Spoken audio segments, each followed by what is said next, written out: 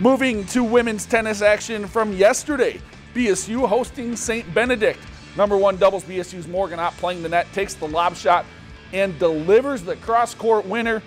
She and Zoe Lindgren would fall, however, 8-4. 2 doubles action, BSU's Ariadna Lopez sends the forehand winner right down the line for the point. She and Brianne Walsh would win 8-5. Then in 3 doubles, Brooke Mamak takes advantage of the low shot, delivering the point with authority. She and Sabrina Oakson would fall 8-5 though, but BSU gets the victory, coming back and winning 5-4. And then earlier in the afternoon, they took on Concordia College. They won 8-1 in that one. If you've enjoyed this segment of Lakeland News, please consider making a tax-deductible contribution to Lakeland Public Television.